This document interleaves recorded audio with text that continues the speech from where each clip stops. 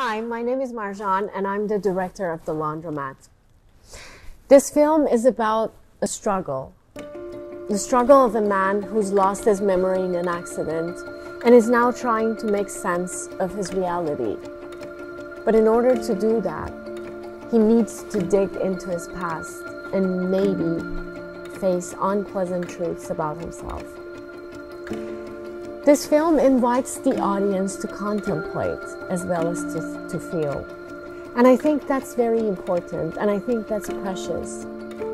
I believe that we as the audience need to ask ourselves questions and need to be able to explore ourselves more.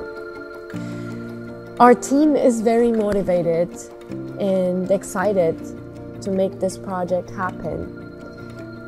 I believe in it because I believe in the humanity in it, and I believe in the message that it has. I'm sure we can make this project happen with your help and support. Thank you.